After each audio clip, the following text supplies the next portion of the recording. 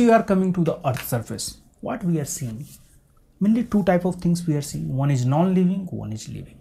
That's broad category.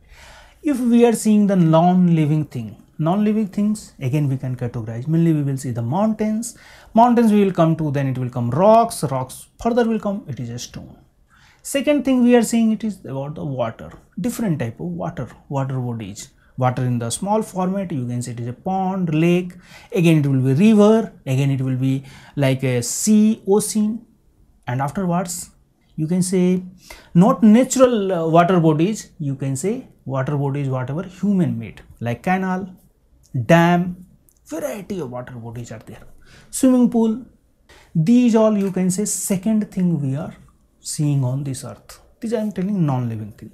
Third thing we are seeing land, landmass, island, continent, nation. And once we will go to the land, Bharat ki mitti, then we are seeing the soil. Then you can say about the soil, and further soil will come toward the sand, and sand will come further it is dust, or in between you can say mud.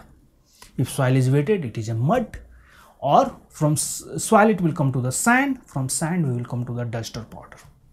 Third thing we are seeing about the heat, or we are realizing about the heat, we are seeing the fire. So many places it is a fire. 2-3 extreme we are seeing. One is dry area, that is land. One is complete wet, that is your water bodies. One is complete heat, that is fire. One is complete cold, that is ice. These four format we are seeing on this earth, that is non-living things. And these four things will make the sequence, will make the logical connective to understand our complete knowledge related to that, and complete vocabulary set related